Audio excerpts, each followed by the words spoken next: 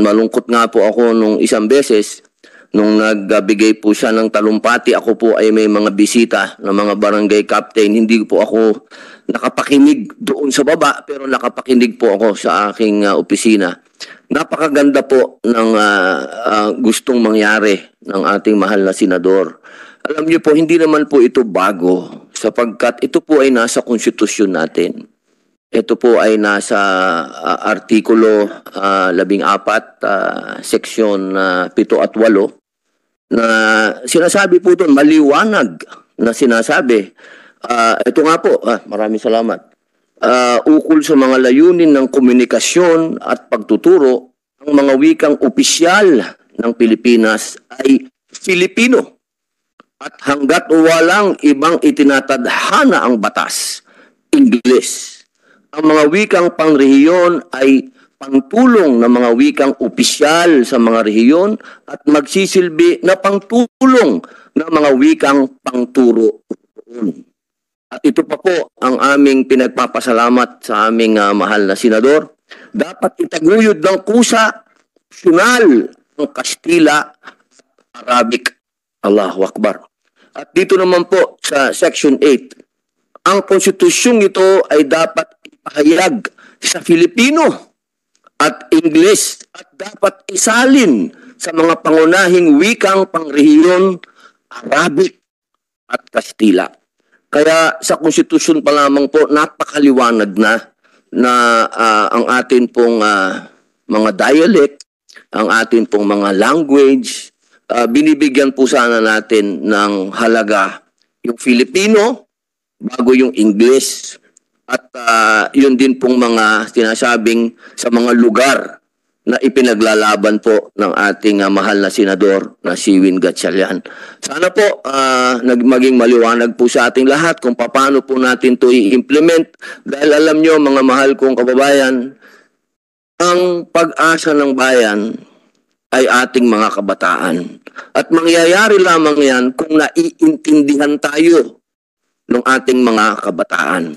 At kaya nga yan ang tawag mother tongue. Mother, ang liwanag. Ibig sabihin kahit nakatulog siguro yan, maiintindihan niya. Kasi mother tongue. At sana po ma-implement po natin ito at matulungan po natin ang ating mahal na senador na Sherwin Gatchalian sa kanya pong mga advokasya patungkol dito. Maraming salamat po, Senador.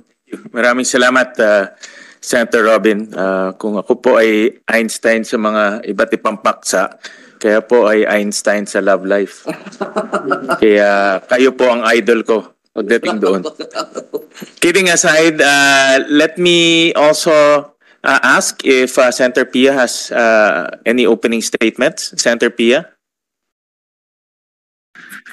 Very short opening statement. Mr. Chairman, good morning. Good morning sa inyo lahat. Senator Robin and all our resource persons, Father Nebres. Ang sa akin, my intervention today will simply be as chairman of the Committee on Sustainable Development Goals, Innovation, and Futures Thinking. It is our job to prepare the children for the future. And we need to prepare them with 21st century skills. That's communication, collaboration, being able to work in different environments, ability to adapt. And language is very central to this. So when we talk today about the mother tongue and how we are ensuring that our children understand what we're teaching them, we also have to look into the future. What is the world that they need to be prepared for? When I was a child, it's not common to be communicating with other countries. Hindi walang Viber, walang TikTok, walang Facebook, walang online job applications. You can't just go online and see that there's just job opportunities available. Literally, magpapadala ng Telegram. So today, I know I was just in Bohol yesterday. I was in Cebu 3 days ago, and there's so many Filipinos. I'm so happy of this, Senator Sherwin. We've both been in the Senate for quite some time now. I would say around the time we started, nauna ako ng a few years ayon, we're always talking about call centers. Call centers, we're talking about migrant workers, and then the Filipinos who don't have to leave, they work in call centers. in centers. But today, and partly because of the changing times and the pandemic, people don't even have to go to the call center. They can work from home. And there are more and more jobs available. Nasashock ako when I talk to young people. They're able to find these jobs all over the world and they're living at home. They're with their loved ones, they're with their families. We're creating jobs here at home. But their ability to do that is because of the English language. I love the mother tongue. Kabalo ko mag-Bisaya. Pwede rin ako mag-Ilonggo. And of course, I speak Filipino. But they're not going to get jobs from speaking Filipino. So that's the only thing I need to be part of this discussion is how do we ensure that as they embrace their mother tongue, they learn from the language they know at home, we're preparing for the future. And the future is speaking the top languages in the world. It could be English, it could be Spanish, it could be Mandarin. Those are the 3 top languages. But obviously, sa English tayo hiyang. So that's the kind of discussion I'd also like to hear. Thank you, Mr. President. Mr. Chairman. Thank you, Senator Pia, for the opening statement. As we have furnished everyone on the topic for today, we have 3 topics that we will discuss. This was furnished to our resource persons and to our senators.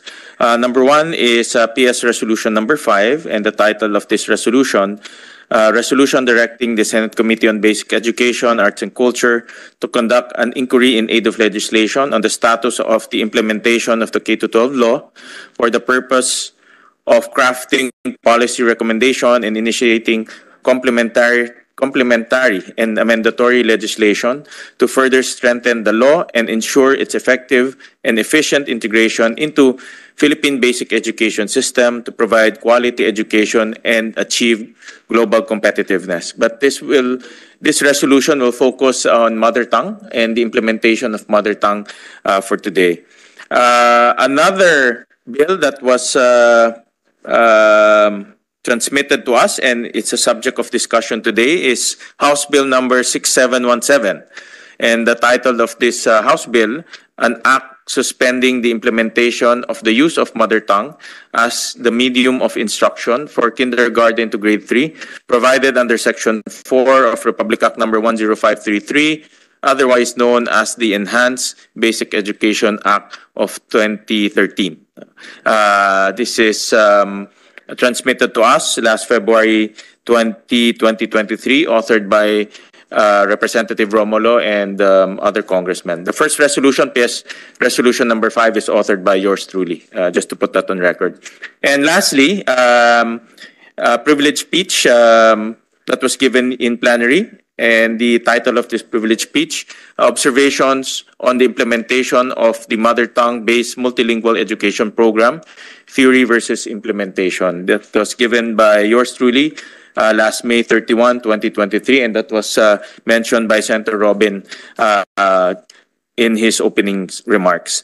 So these are the 3 items that we will be discussing today, ladies and gentlemen. And as an opening remark, we live in one of the most beautiful countries in the world, and we all admit that, and we all acknowledge that. The Philippines is beautiful not only because of its 7,100 islands, but because of its diverse culture and diverse traditions. And part of that diversity is its diverse language. And we acknowledge that language is our connection to our rich heritage as well as our rich history. And I'm in support in coming up with laws, mechanisms, and even programs to preserve our diverse culture, tradition, and language. But having said that, the application of language to education, especially to the medium of instruction, is not without challenges. We all know, that's why we're here. And during the first hearing, we all witnessed and appreciated the complexity of applying the diverse language scenario in our country to our education system, especially for medium of instruction. So, in my privilege speech, I mentioned that I will reserve my recommendation pending hearing all of the comments, the expert advice, as well as researches as well as pieces of evidence that will show us and educate us how to move forward with mother tongue and the application of mother tongue, as well as the implementation of mother tongue. In my speech, I specifically mentioned that I will not make any definitive conclusion until I see pieces of evidence, researches, and of course hear the comments of experts. And that's why we're here right now, today, to go deeper into the discussion of the concepts of mother tongue, as well as the implementation of mother tongue. And also, bear in mind that it's been 10 years since we implemented mother tongue. So we will also want to understand and appreciate the outcomes of this policy change since 2013. So with that, just as a recap, updates from the DepEd, because we requested DepEd, last time DepEd made some presentation, but we requested DepEd to give us some, to pursue some updates on data gathering, because apparently, for example, on implementation, I think the last study was 2018 that was conducted by PIDS. So during the last hearing, we requested DepEd if they can update that for minima requirements. And we also understand from DepEd that they conducted a rapid assessment on the implementation of MTB-MLE. And I understand last time that that was still being collated. So the last hearing was October. It's already June right now. So we've given DepEd 8 months to put that together. So we want to get some updates from DepEd whether there are any improvements on the 4 minima requirements from 2018, and what was the result of the rapid assessment that was conducted by DepEd.